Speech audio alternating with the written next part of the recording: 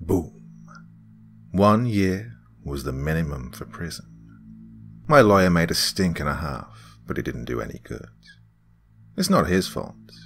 In fact, he's the one who's going to release this statement to the press. Or leak it online if the Guardian's Correction Group, GCG, tries to get an injunction on us. People have to know what happened at Pembina Prison. I'm going to put it right out there and tell you that it was haunted. You think I'm joking, nuts, or just lying, but you have no idea. Haunted prisons aren't anything like you imagine. Those places that advertise themselves and give people tours are sick jokes compared to the real thing. It got so bad that you can actually look up GCG's official filings for Chapter 11. That shit put them out of business on their very first prison. And right there on the briefs, using an early statute of North Dakota law from 1857 to file an insurance claim, it says, "Site of Pembina Prison, confirmed by Governor's Office and 2 notary publics witnessing in person, to be afflicted by the supernatural, such that continued business is impossible." It wasn't the first time the prison was closed for that reason either, but leeches kept buying it and reopening it, hoping to make a quick buck off the common man. And I was shoved into that hellhole without knowing the history even a single bit.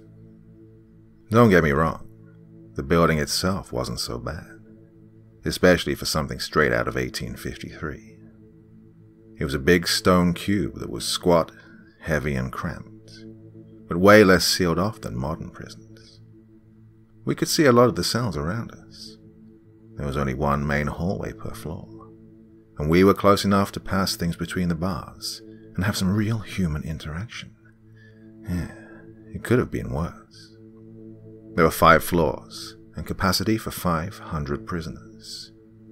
When I first got there, I had a bunch of cellmates, and I heard there were 2,000 guys locked up, and I believed it. But that soon changed. I didn't talk to anyone for the first 3 weeks. I'd never been to a real prison before, and I was messed up over it. I didn't want to accept that I would be in that place and stuck with 3 other guys in my cell for an entire year. The whole prison seemed to be full of feral men. The bottom floor would start screaming and hollering and panicking in the middle of the night all at once. We were on the top floor, but we could hear their screams echoing through that open old layout, like they were right there with us. I just thought the prisoners on the bottom floor were all nuts, until the guards weren't there to wake us up the first day of my 4th week. When I woke up in my corner, without some asshole guard banging on the bars of our cell, I finally had to talk. I asked one of my cellmates, Dante, what was going on. And I'll never forget the fear in his voice as he said something that should have made us all incredibly happy. "The guards are all gone, man." The prisoners were talking quietly between the cells, and loudly between the floors through various whispers and shouts. But the most we could figure out was that something on the first floor had made them all quit in protest. Sure, there must have been crazy screaming like that during the night, right? Except, none of us could get any word from the bottom floor. It was dead silent down there. The guys on the second called out for hours. Someone was down there, they said, because they could hear shuffling footsteps walking around at random every so often. But whoever it was never said a single word. That was the first time Dante mentioned the crazy stories from the first floor. He muttered that he hoped none of that was true, but when I asked about it, he just shook his head. Nothing, man. None of it ever made sense. We were a little worried as the day wore on, and nobody came to let us out for breakfast. And then nobody came to let us out for lunch. The time we usually got to spend outside in the yard came and went. and people began getting restless. In the cell to our left, Dante's friend Will began telling guys to pass the word that we should all calm down and start sharing any food we'd hauled away. I remember asking Dante, "Is it really that bad?" "Well, they've denied meals and yard time for a day or two before," he told me. But the other two guys in our cell didn't look convinced. One of them said, "But not like this. They made damn sure we knew what we did. They never just upped and left."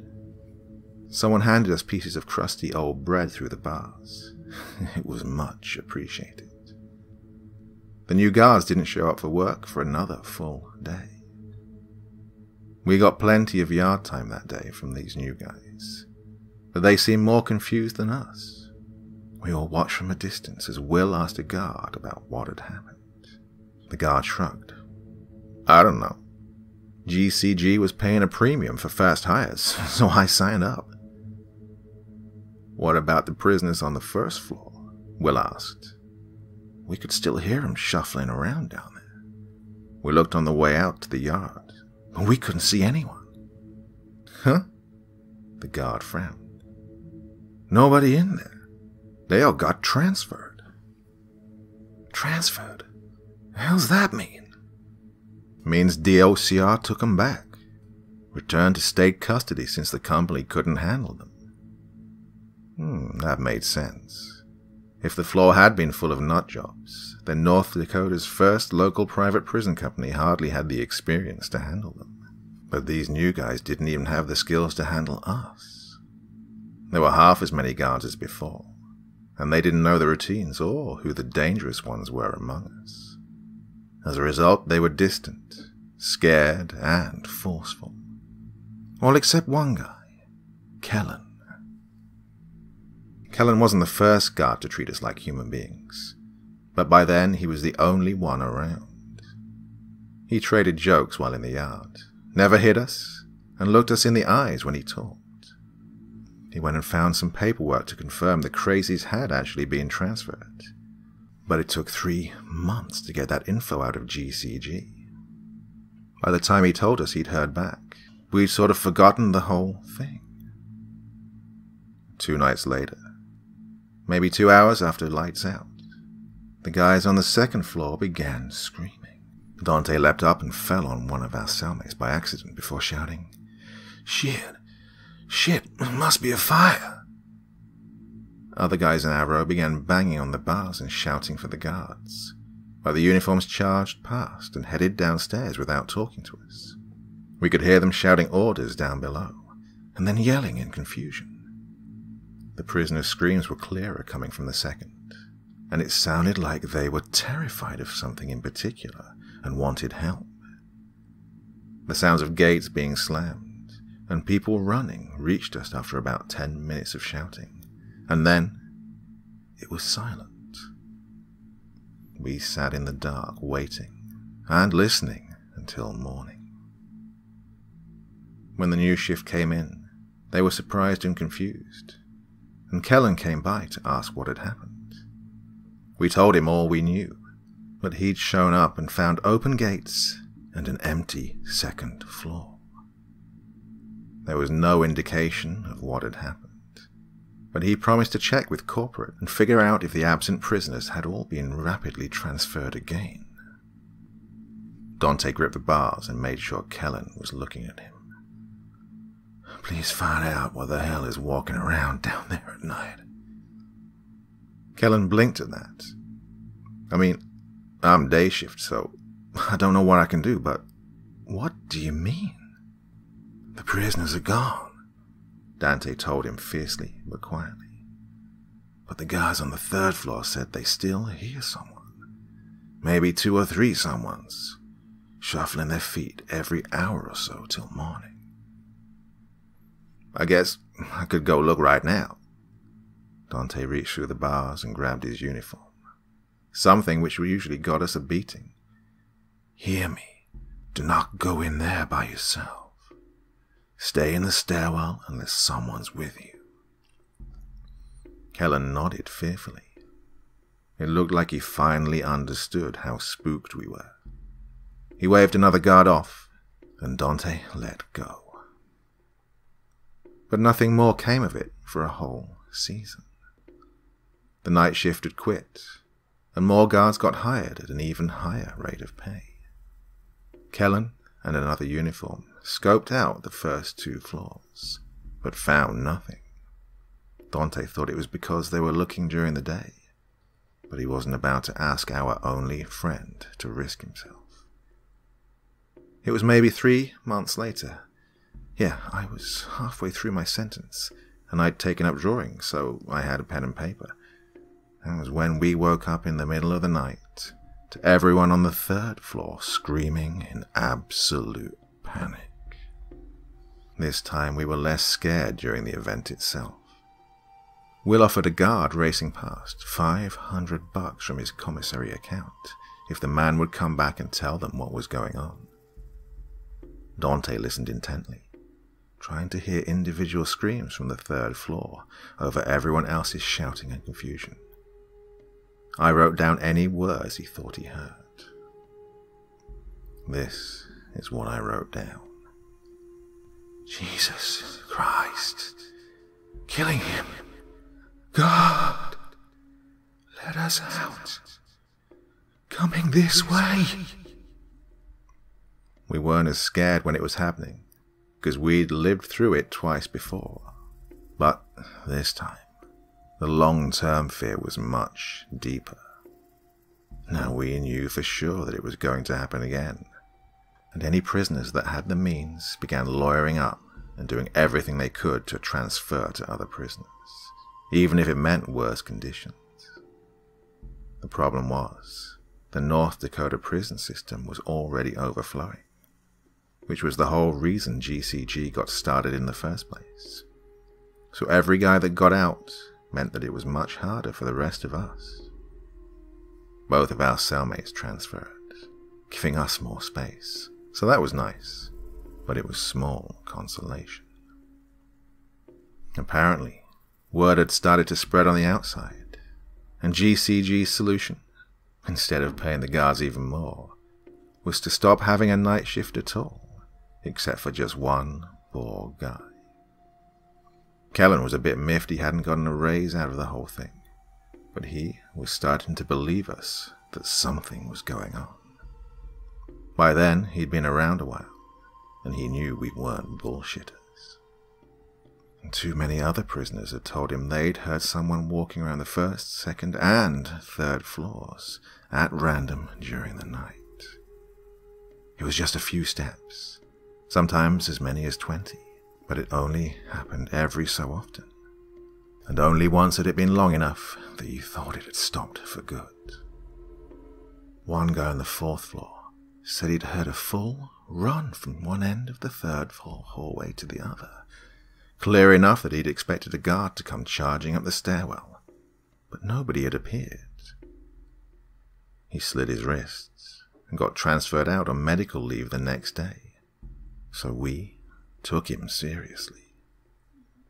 All that was enough to get Kellen to start doing some research on the outside. He came to us in the 7th month of my sentence with a pale face. Beside us, at the bars, Will asked, "What's the word?" Kellen seemed grim. "A lot of bullshit out there. But this place is mentioned a lot. It's been closed before, but I keep getting stonewalled when I ask for historical documents. The thing is, I don't think the prison itself is the problem. Here, get this." He pulled out a notepad for reference. 2 Canadian priests, Fathers Norbert Provencher and Sever Dumoulin, visited Pembina in 1818. Before it was even an official township. That was back when the Hudson's Bay Company was big around these parts. That's how long ago it was. Pembina was the biggest town in North Dakota then, so the trading post was full. So the priests chose to sleep outside, by where the Pembina River meets the Red River. The folktale has it that a vision of a rotting woman came in the night and stole Provencher's life. the two men bartered with her to split the remaining life between them, consigning both to live only 35 more years instead of the 70 Sever had left. Sever got an extra month and 20 days as a gift from his friend for his sacrifice. He paused, as if we might guess the obvious outcome. They both died 35 years later. I knew Pembina Prison had a horrible problem, but that didn't mean I had to believe everything. Let me guess. A month and 20 days apart. Kellen nodded. Dante snorted. It's true, dude, Kellen said. The dates of death are right there on Wikipedia. But get this. 35 years later after 1818 made their death year 1853. The year this prison was built. And the place they camped that night? By the meeting of the rivers. I didn't know what it meant, but I was beginning to feel very uneasy. Yeah, it's right here, isn't it? He was dead serious. I think there's some shit here. Ancient shit. I asked a guy I know. He's got Chippewa relatives over at Turtle Mountain. They know the history of the Red River better than anyone else. He said his uncle told him to never sleep at the meeting of the Red River and the Pembina River. He said something lives here, under the ground, and awakens with the changing of the seasons. We were silent for a beat after that. It was folktale nonsense, but it was as good a theory as any. Whatever it was going to come back, and it wasn't friendly. Will talked to Kellen for another few minutes, but Dante was silent. After he was gone, I asked him, "What's wrong?" He sat on one of the now unused bunks and told me, "I got another 5 years in here, and I ain't got no money for a lawyer. Your sentence will be up before it reaches us, and I'll be here, alone." Will it? There was no way to be sure. He'll be back in 2 months for the 4th floor, and then 3 months after that for us. I could get out a week before, or a day too late. It doesn't seem to be exact. He just looked at the floor. What I mean is, I do hope you get out before it comes. Oh. I wasn't sure what else to say after that, so I just sat in my corner like I always did. It wasn't too much after that we heard GCG was going under. The mad rush of transfers had pissed off the state and lost the company a vital contract for a second location, and investors had pulled out or something. The number of guards was cut, then slashed, and Kellen took a pay hit to stay on as the only guy on the day shift. There's only 2 prisoners left on the 4th floor, he told the 20 of us remaining, as the general week we expected it to happen approached. I feel like I should stay late just to see what the hell is gonna go on down there, but the former guards I ask about it are all as terrified as hell and refuse to talk. Some got violent just because I asked. It's cool, Will told him. You got a kid at home. Don't be here for it. The 20 of us left on the 5th floor, sat in our cells once night fell, praying and listening. On Monday night, nothing happened. The 2 guys down below occasionally shouted up to us that everything was clear. On Tuesday night, nothing happened. The strain was growing though, and we could sometimes hear them breathing rapidly down there. I could only imagine the adrenaline rushing through them every minute until dawn. On Wednesday night, nothing happened.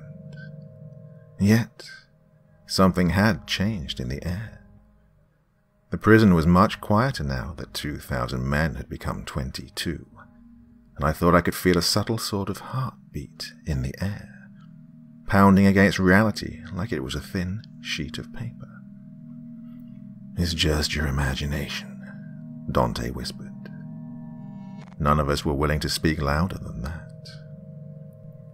On Thursday night, that heartbeat became a feeling of footsteps approaching from a great distance. "Guys," Will shouted from his cell. "You good down there?" "Still here," one responded from down below. "But I can feel it. It's at the door. It's knocking." "What the hell's that supposed to mean?" But the man below didn't respond. Friday night. That was the night it would happen. All day, the two guys on the fourth pulled and clanged on their bars, begging to be let out. Kellen was torn. After 2 hours of listening to that pleading, he came up with an idea and transferred both of them up to our floor. "If nobody's on 4, he said happily, "then we'll all be safe, right?" Out loud, we agreed, but we were kidding ourselves. When the night guard showed up, he freaked and took the two men back down. He said out loud what we were all thinking. "If nobody's on 4, then it'll just come right up to 5 and get us all." What the hell was Kellen thinking? We had to listen to hours of sobbing that evening. It was the hardest trial of my life. I wanted to call out to the night guard. I wanted to ask him to get those men out of there. But if I did, I knew whatever was coming would find all of us instead. The moment it happened was like a cold hand on my shoulder. "What's going on down there?" Dante shouted. The man who was not sobbing called back. It's changing." Will demanded. "What's happening? Tell us." "It's red." "Red?" "It's red." "What's red?"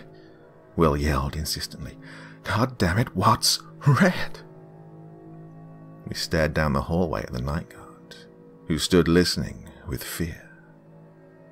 The screaming began a few seconds later.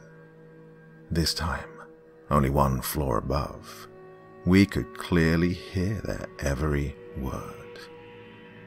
The sobbing prisoner shrieked, "It's there!" The man who'd been communicating with us began incoherently raging with fear against his bars. And then, strangely, he stopped. The 20 of us clung to our bars, unable to help, unable to flee. Many of us cried, but we were otherwise silent, for to yell would have been to drown out the last words of the men below. But they were eerily quiet for nearly 2 hours. We waited in strained silence as random footsteps traversed the 4th floor every so often. What was happening? For the first time, the victims of whatever was going on down below had chosen to be quiet instead of yelling for help. Why would that make things different? At long last, the sobbing man broke the silence. "Oh my God, it's coming your way." "Shut up. It'll see you. Distract it. Hit your bars." The sound of clanging echoed up the stairwell. The sobbing man said with terror, "It knows. It knows. Jesus Christ, do something." We were no longer silent. We echoed that sentiment, loudly and repeatedly to the guard. "Do something." He just stood there, literally quaking in his boots. Will screamed at him. "Snap out of it. The other guards and prisoners got away. You can too. Whatever it is, it won't follow you if you let them out and leave." I shouted, "They're gonna die down there." Dante threw his shoe, and the impact finally snapped the man out of his terror. The guard ran to the stairwell and descended. The first thing we heard him say was a taken aback, "Mary, Mother of Christ. The sobbing man again. Over here! For God's sake, let us out! The other prisoner wasn't talking for some reason. We could hear his gasping terror, but that too went quiet. Then we heard a buzzer, and all the gates on 4 slammed loudly open.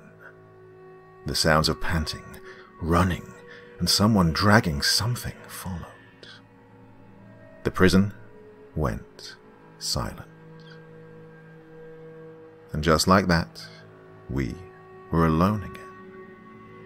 The formerly crowded prison now felt terrifyingly large and empty, with only 20 of us and no guards. That night, the unmistakable sound of footsteps echoed from down below. I counted time as best I could. 40 minutes. Then someone took 3 steps out of a cell and into the hallway. An hour and 6 minutes. Someone ran 10 steps along the hallway and stopped abruptly. 28 minutes.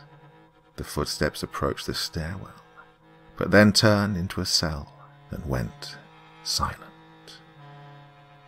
The thing was, whoever it was sounded barefoot, and the starting and stopping locations didn't match. Where they ended was often nowhere near where they began again later. By the time dawn came, we were scared into motionless, terrified silence. And it took Kellen's arrival for us to begin stirring again. With the GCG in bankruptcy court, we no longer had a night guard at all.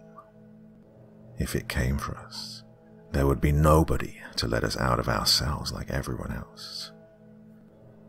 We hardly talked. We hardly ate.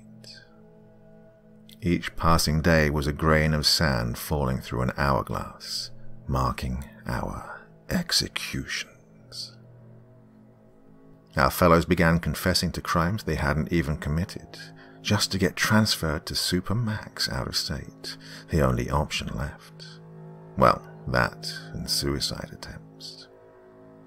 One by one, Kellen escorted or dragged guys out of our floor. 20 became 15, then 10. Then it was just me and Dante, with Will still in the cell to our left. The 3 of us and Kellen. 4 men waiting for doom. We sat playing cards in the weeks leading up to it. It would be 1 full year for me in that place, but I could swear I'd spent a lifetime in that cell. I couldn't think, couldn't remember life before, couldn't imagine surviving after.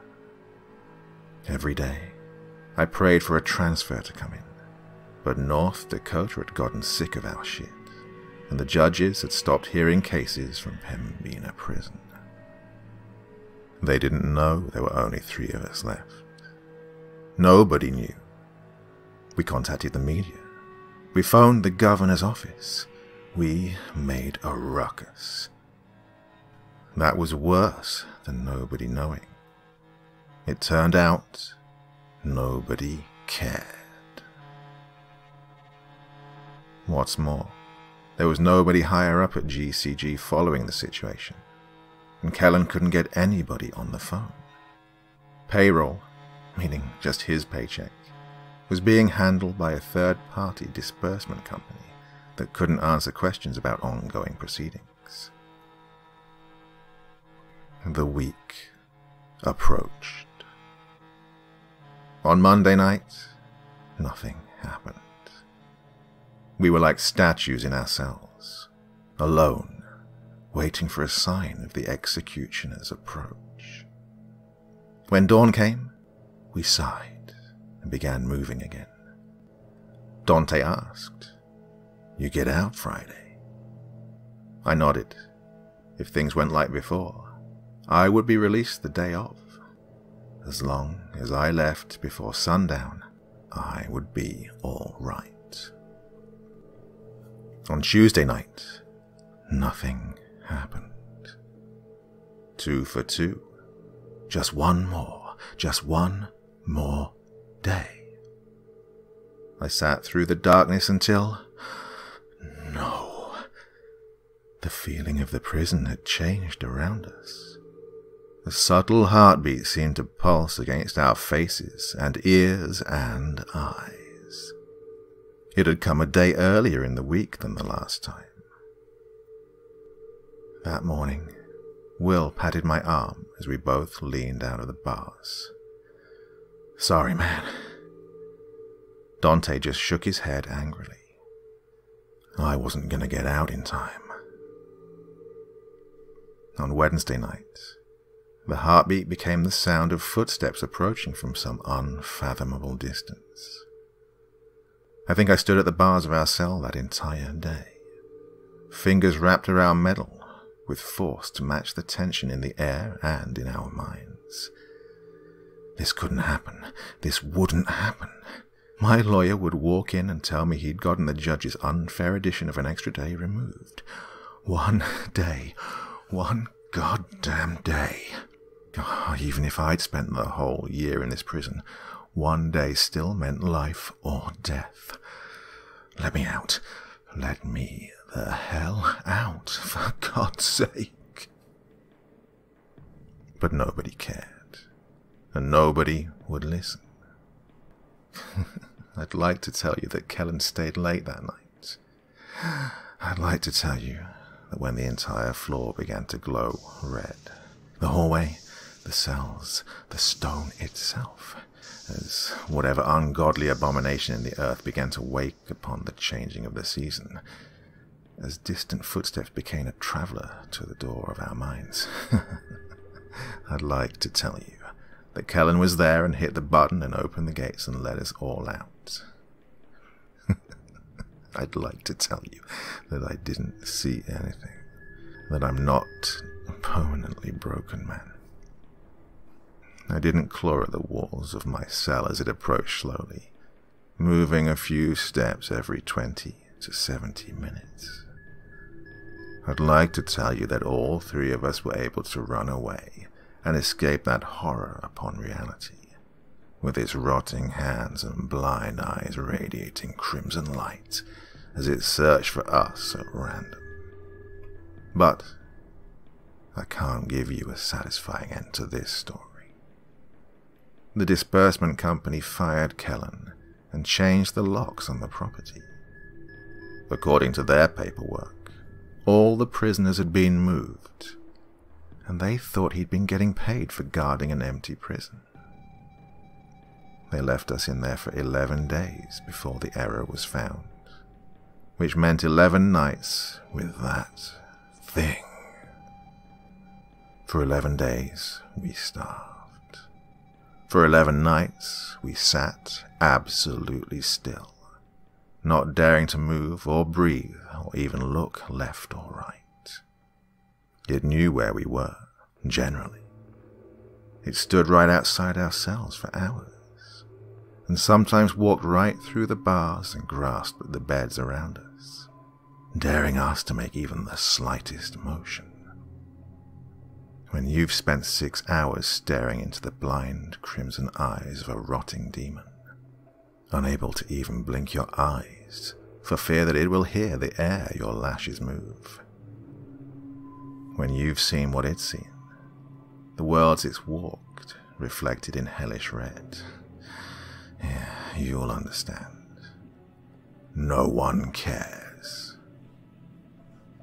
I'd like to tell you that Kellen actually existed. I'd like to tell you we had a friend among the guards, and that it wasn't all bad. I'd like to tell you I wasn't traumatized by the hell I went through, being left to rot and left to die as nothing more than a number on some corporation's books. But no one cared.